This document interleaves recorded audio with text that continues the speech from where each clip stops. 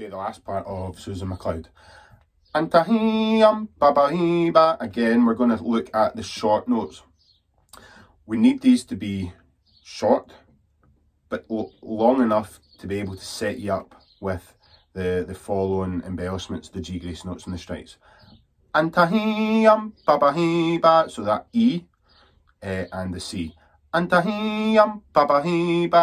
Making sure all our strikes are in position. Plant. Okay, so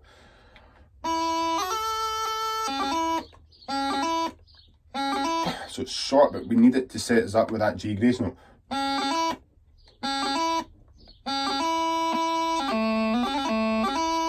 Okay, so those two bars again together.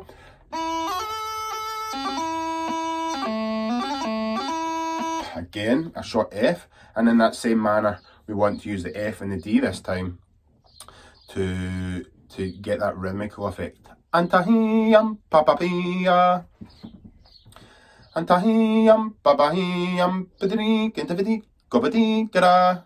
Again, nice rhythmical half doubling on C, nice strong D grace note, and then don't fall on that half doubling on F before you're supposed to.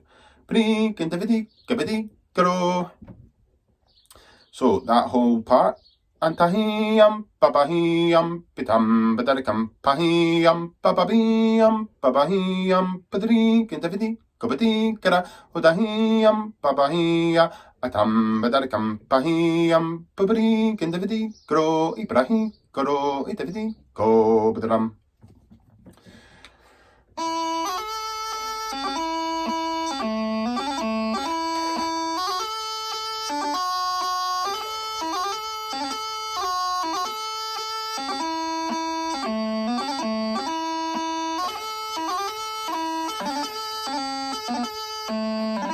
Okay, what a super tune Susan MacLeod is.